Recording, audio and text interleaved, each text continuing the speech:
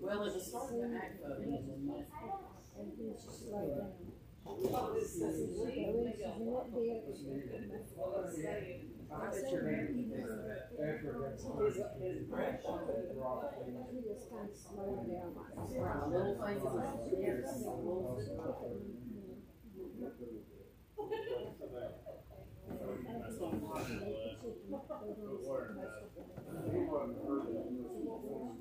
Like she's here.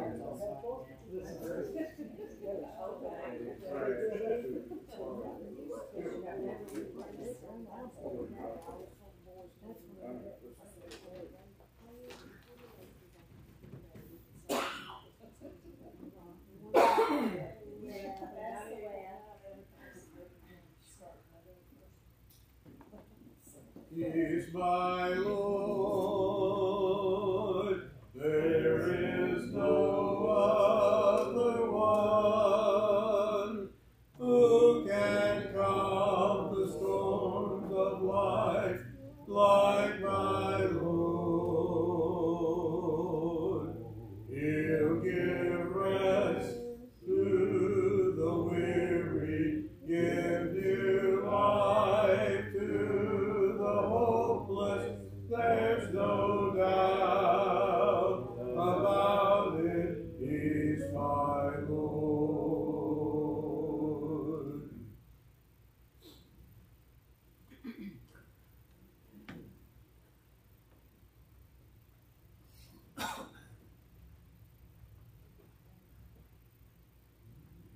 Good afternoon. Welcome to church that meets here at Malden. We're glad each one of you back here with us tonight. We've got just a few announcements before we begin our worship service. Let's remember all of our shut-ins that's in our bulletin. Let's remember our sick. Also, it was good to see Gene Chapman back with us today.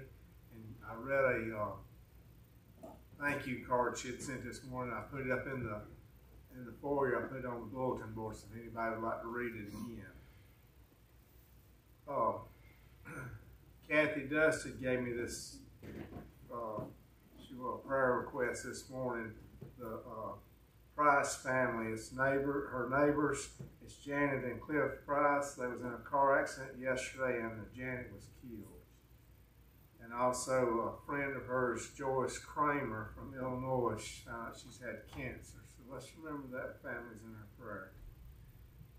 Also, Joe's sister-in-law would be his brother, Doug, his wife, Kathy, and she's been here before. So, I mean, probably most of you would recognize her if you've seen her. She passed away this past Friday, so let's remember that family also in our prayers. And in the bulletin, under the brunch and ornament exchange, it's got December the 2nd. It's December the 10th, so keep that, change that in your bulletin. And Monday night will be the prayer meeting. It's at 7 o'clock. That'll be this Monday night coming. And also ladies' Bible class is coming Saturday morning at 10 o'clock. I think that's all. Into our worship service tonight, our song leader will be Joel Foster, our lesson by Dennis Strine, our closing prayer by Joel Maddox, and we'll begin our worship service with opening prayer that will be Joel Foster.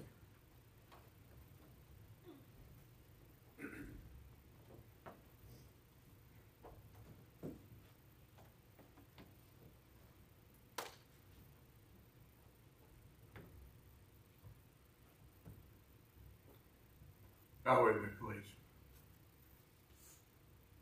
Our Our Father, we're thankful for this evening to have the opportunity once again to come here to worship you. We pray that you'd be with each of us, that we can focus on your word, on your Son, that we can worship you, that you will be glorified by our worship and we will be uplifted. Father, we're thankful for this church, the church the world over. Once again, we're thankful for our veterans, what they have sacrificed in their lives so that we can be safe in this country. We pray your continued blessings upon them. For those that are in need of our prayers, for those that are sick, we pray that you'd be with them, be with the doctors and those that help treat them, that they will be restored to their health. Father, we're so thankful for those that have seen a restoration to their health, and we pray that that restoration will continue.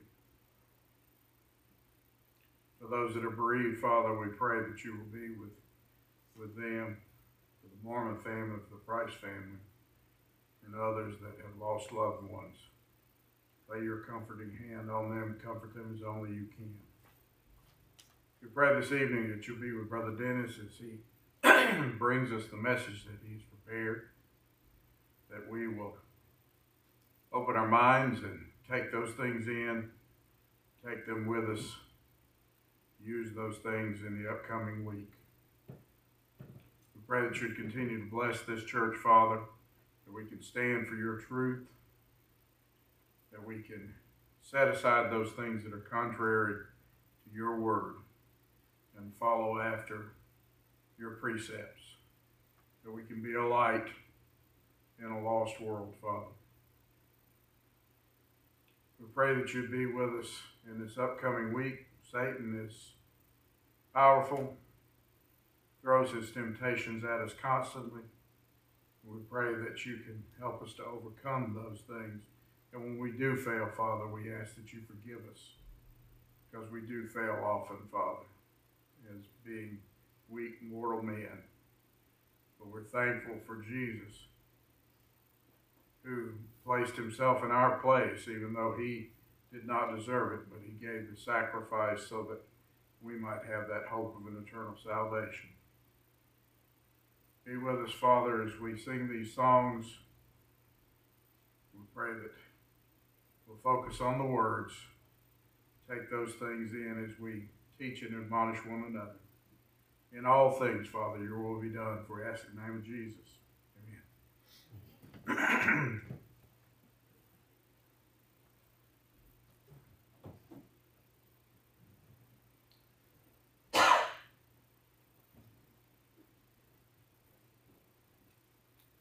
Two, 9, 8.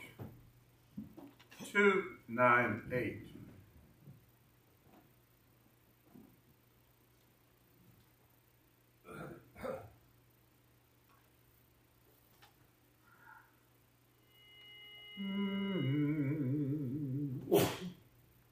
I'm not ashamed to own my Lord, nor to defend his cause. Maintain the honors of his word, the glory of his cross. Jesus, my God, I know his name is all my trust. Nor will he put my soul to shame, nor let my hope be lost. Firm as his throne, his promise stands, and he can well secure what I've committed to his hands till the decisive hour. Then will he own my worthless name before his Father's face, and in the new Jerusalem appoint for me a place.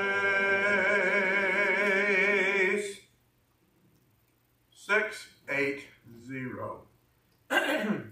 680.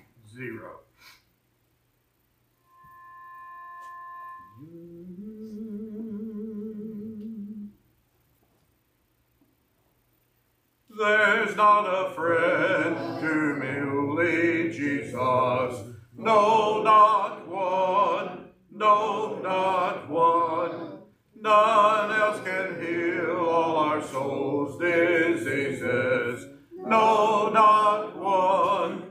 No, not one. Jesus knows all about our struggles. He will guide till the day is done. There's not a friend like the lowly Jesus. No, not one. No, not one. No friend like him is so high and holy. No, not one. No, not one. And yet no friend is so meek and lowly. No, not one. No, not one. Jesus knows all about our struggles. He will guide till the day is done.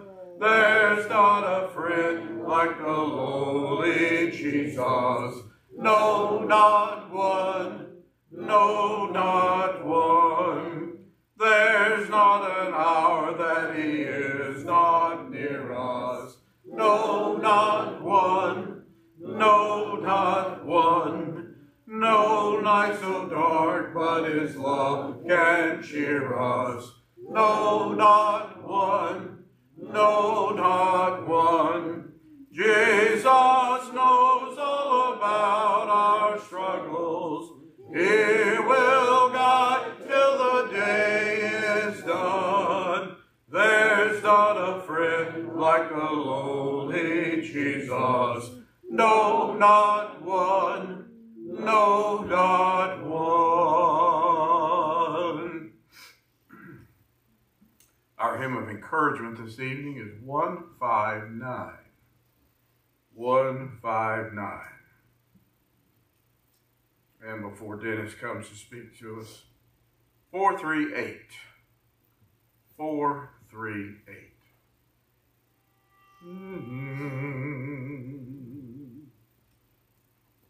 My hope is built on nothing less than Jesus' blood and righteousness. I dare not trust the sweetest frame, but wholly lean on Jesus' name. On Christ the solid rock I stand, all other ground sinking sand, all other ground is sinking sand. His oath is covenant, his blood support me in the whelming flood. When all around my soul gives way, he then is all my hope and stay. On Christ the solid rock I stand, all other ground is sinking sand, all other ground is sinking sand. When he shall come with trumpet sound, oh, may I then in him be found, dressed in his righteousness alone, faultless to stand before the throne. On Christ the solid rock I stand, all other ground is sinking sand, all other ground is sinking sand.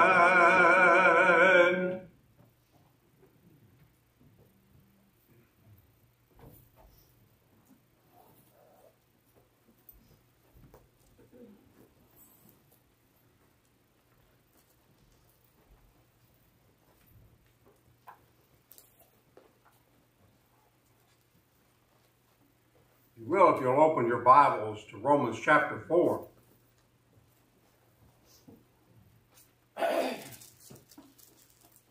Romans chapter 4, we will start actually in verse 1 and read through verse 6.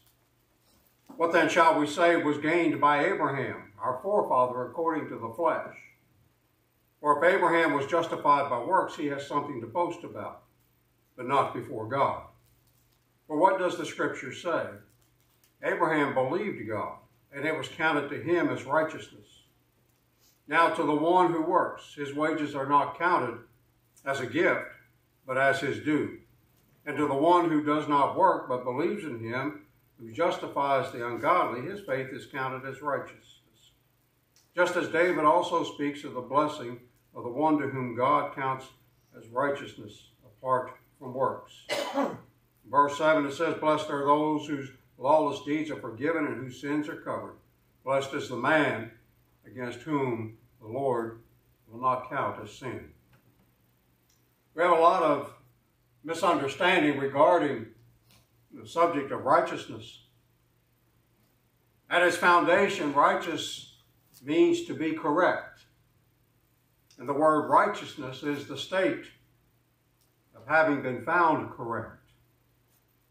And we don't use that word very often in our common speech. We do use the term almost exclusively in the context of religion. As an example of this, if a person is acquitted on a legal charge, is said to be righteous. And also in acting toward one's fellow man, if one did good deeds, that one was also said to be righteous. But the problem comes with us describing one's relationship with God. For how can we say that man can be righteous before God? That is, being acquitted of charges or to do good deeds toward God. We understand that we cannot merit our own salvation. We cannot be acquitted of the sin of the charge of sin on our own. And this is basically Paul's point in Romans 4. But why do acts have to be counted for righteousness? Why can't we just be righteous?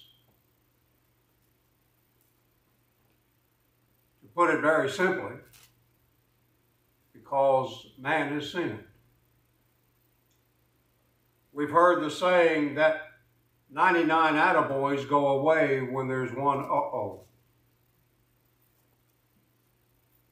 And that is the same as true. One person can be righteous in all things but sin one time, and it negates all the good things that one has done. David writes in Psalm 143 in verse 2, says, Enter not into judgment with your servant, for no one is righteous before you. Paul says something similar in Romans 3 and verse 10, that none is righteous, no, not one.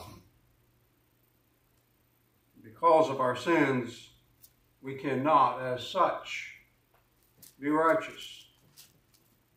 However, our actions can be counted for righteousness under the proper circumstances.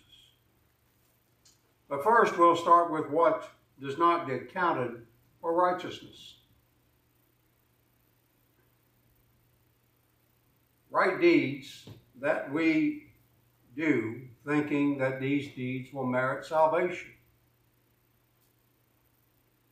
I'll turn to Romans 9 and verses 30 and 33. That will help us to understand what I mean by this. And Paul writes here, What shall we say then? That Gentiles who did not pursue righteousness have attained it? That is, a righteousness that is by faith.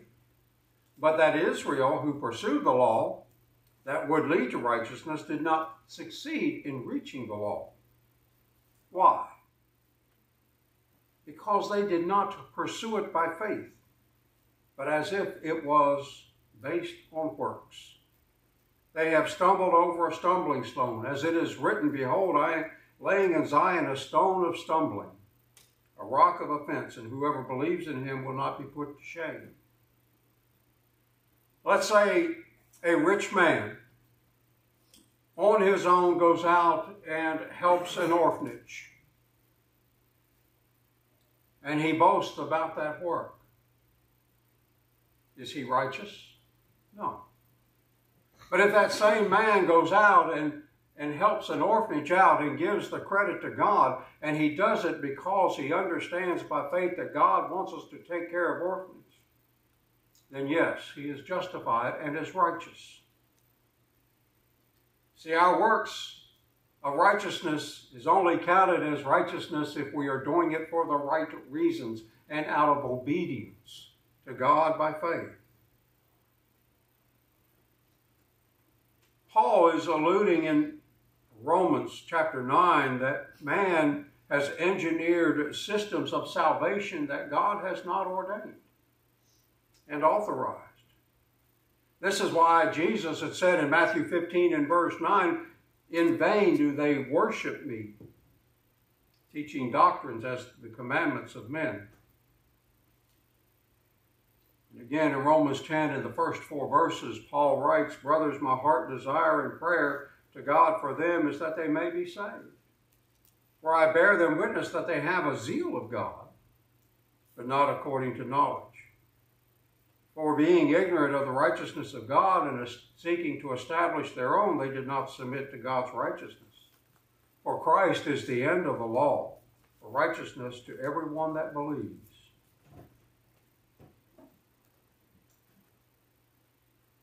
Mankind, throughout the ages, from the very beginning, we can even start back with Cain, have attempted to replace what God has commanded with what man wants to do. It doesn't matter how honorable the reasons are. But if it isn't from God, we can't count it as righteousness. If we are involved in sinful activities, we're not counted as righteous. For James, in James chapter 1, verse 20, James wrote here, "For the anger of man does not produce the righteousness of God."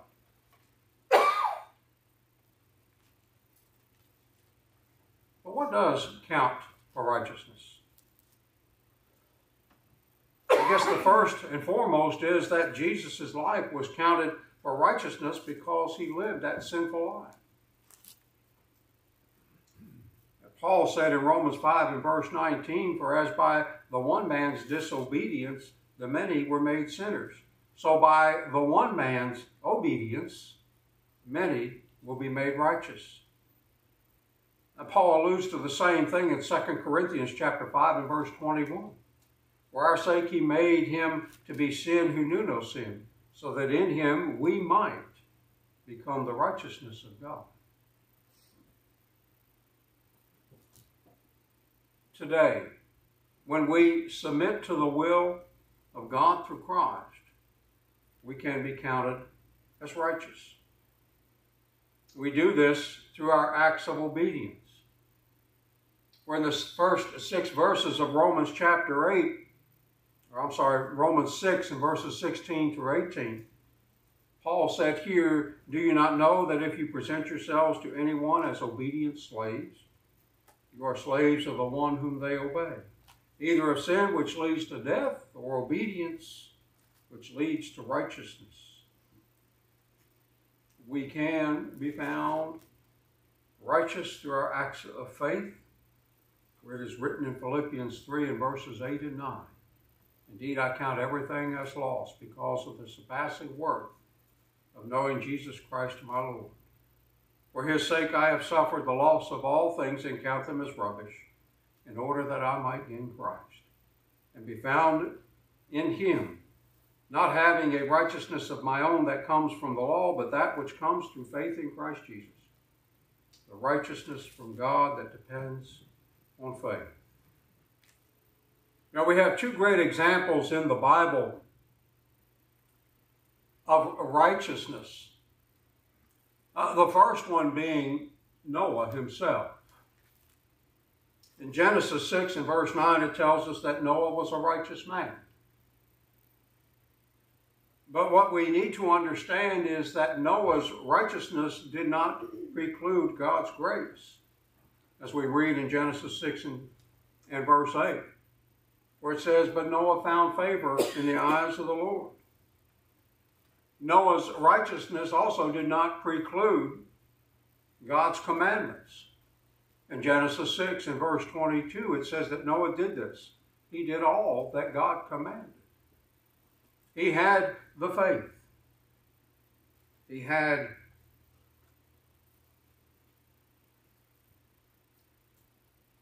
the willingness to obey God's commandments. And for all the wickedness in the world, at that time, Genesis 7 verse 1 says that then the Lord said to Noah, go into the ark, you and all your household, for I have seen that you are righteous before me in this generation. In that great faith chapter in Hebrews chapter 11 and verse 7, we read of Noah's obedience and faith. Those two things that we mentioned earlier as a prerequisite of righteousness. By faith, Noah, being warned of God by God concerning the events as yet seen, in reverent fear constructed an ark for the saving of his household. By this he condemned the world and became an heir of righteousness that comes by faith. He believed everything God had spoken. He believed that it would happen. And because of that belief, that faith in God, he obeyed God's commandments. The next one that we have is Abraham. The first of 5 verses of Genesis chapter 15. God promises Jesus, or Abraham, children of his own. Not from a second wife, but from Sarah. In verse 6, it says that he believed the Lord and he counted it to him as righteousness. In the first 8 verses of Romans chapter 4 tells us that if Abraham was justified by works, that he might have worldly glory, but not the glory of God. See, Abraham wasn't justified by his works. It was his faith in God that counted Abraham as righteous. In James chapter 2 and verses 21 through 24, it tells us that Abraham's righteousness was fulfilled when he offered Isaac. He obeyed God's commands to the letter, and it was his faith that counted him as righteous before God. This, through these 2 examples, is what is needed to be righteous in the sight of God. Now, we do have some misconceptions of what righteousness is and the doctrine of righteousness. We can't perform a righteous act. Paul wrote in Romans 3 and verse 10 that none is righteous, no, not one. What Paul really means here is that we cannot on our own be righteous before God. Only when we act upon our faith and our obedience with God's word, then we act righteously. And God accounts such acts of righteousness not out of any merit within us or an act of what we're doing, but because Jesus authorized those acts to be righteous within his covenant. In Romans chapter 6, if you'll turn there, verses 17 through 19, Paul said, but thanks be to God that you were once slaves to sin and have become obedient from the heart to the standards of teaching to which you were committed. And having been set free from sin, have become slaves of righteousness. He goes on to say, but I'm speaking in human terms because of your natural limitations. For just as you once presented your members as slaves to impurity and to lawlessness leading to more lawlessness, so now present your members as slaves to righteousness and sanctification. Any work that we do is a work of merit, and it cannot be counted for righteousness. In Paul's letter to Titus in chapter 3 and verse 5, it reads that he saved us not because of works done by us in righteousness, but according to his own mercy, by the washing of regeneration and renewal of the Holy Spirit. Now, This doesn't say that every work that we do is a work that can't be righteous. But when we put our trust in our own works, or we create a work as a substitute to Christ's will, then we will have created our own righteousness. And that God will never accept.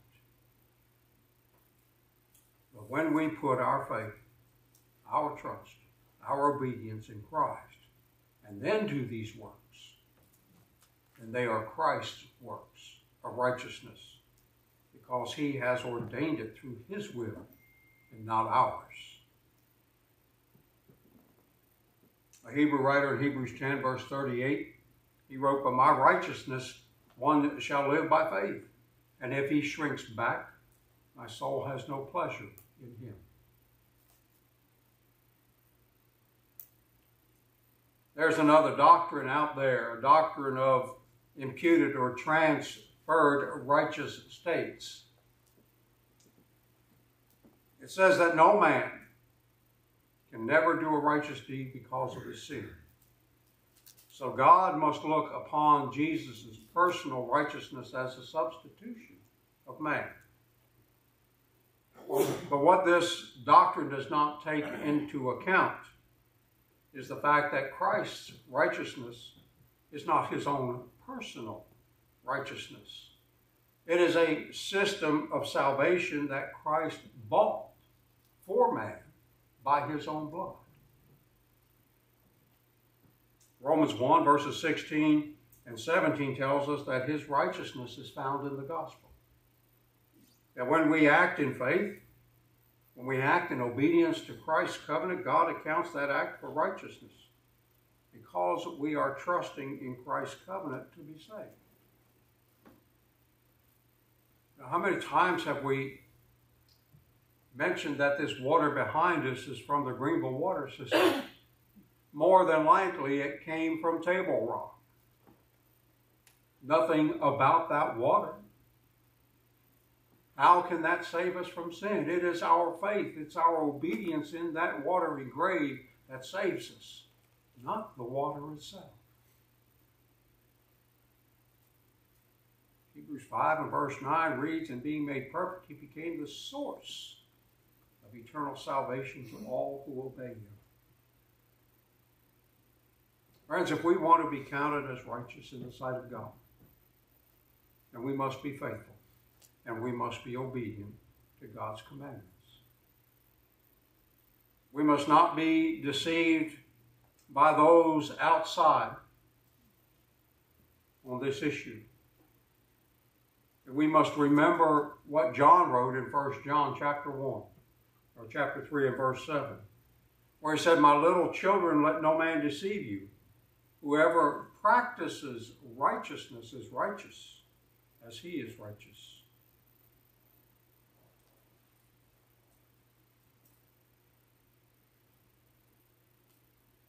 Are we living righteously before God? Is what we do every day, every act that we do, every work that we do, is it based upon our faith in God? Is it based upon God's commandments? Or do we do it for ourselves? Are we living righteously before God? Do we have that right relationship with him? Tonight, if you're not a Christian, you can this night be counted as righteous before God before you leave here this evening. By submitting to his will, by obeying the gospel, by repenting of your sins, by confessing him before men, and having your sins washed away in New Testament baptism, you can be counted as righteous. That is faith. That is obedience.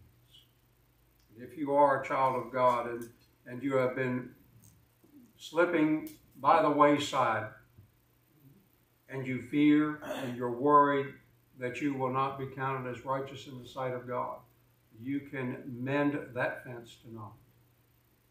If there's anyone that has a need, regardless of what it is, won't you come as together We stand and we sing. Free from the low, happy condition, Jesus has bled, and there is remission.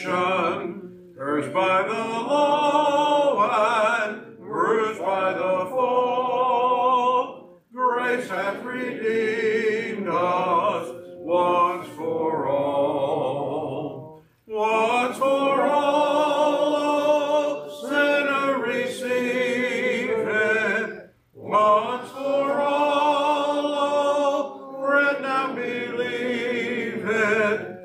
Into the Savior, obey his call. Christ hath redeemed us once for all. Now we are free, there's no condemnation. Jesus provides the perfect salvation. Come unto me, oh, hear his sweet call. Come and he saves us once for all. Come for all, sinner receive it. Once for all, friend now believe it. Cling to the Savior, obey his call. Christ has redeemed us once for all. There on the cross your burden of bearing, thorns on his brow your Savior is wearing. Never again your sin need appall. You have been pardoned once for all. Once for all, sinner receive it. Once for all, friend now believe it. Cling to the Savior, obey his call. Christ hath redeemed us once for all. I don't believe I see anyone that did not have the opportunity for the Lord's Supper tonight. I appreciate all of you being here this evening, and I hope you have a great, wonderful week. Our prayer meeting is tomorrow night at 7 o'clock, so please keep that on your calendar. If you can be here, it would be greatly appreciated. And if there's nothing further by anybody, David? Katie's sick today. Who's sick? Katie. Yeah, Katie's been coming off an ear infection, and I'm suspecting probably the flu too. So she's still quite under the weather yet, so please keep her in your prayers. At this time, we'll be dismissed with prayer. Most gracious and kind Heavenly Father, we're thankful for all the many blessings that you have given us throughout our lives. We're thankful for the opportunity that we have to come here tonight to sing songs of praises unto thee, to hear a portion of thy word spoken unto us. We pray that we will take the things we have heard here tonight, apply them to our lives, and become stronger Christians, and go out and teach our word, be examples to others. We pray that you would be with the Price family, the Mormon families that have lost their loved ones, that you would comfort them as only you know how. We pray that you would be with the one that was mentioned that has cancer. We pray that you would be with the ones that have recovered from surgery. Pray that you would be with them and the doctors that will be taking care of them in the future. We pray that you would be with the ones that are sick, be with the ones that are shut-ins, that you would watch over them also. We pray that you would always watch over us, that you would guide, guard, and direct us throughout our lives, forgive us of our sins. In Christ's name. Amen. Amen.